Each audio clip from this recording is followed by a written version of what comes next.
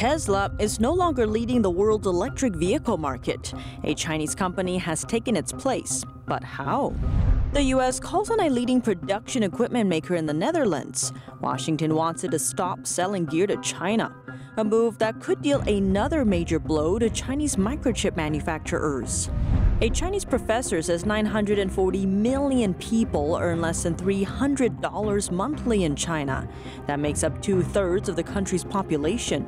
Another real estate company in China finds itself buried under billions of debt. And a Canadian tycoon is facing trial in China. The news comes 5 years after he disappeared in Hong Kong.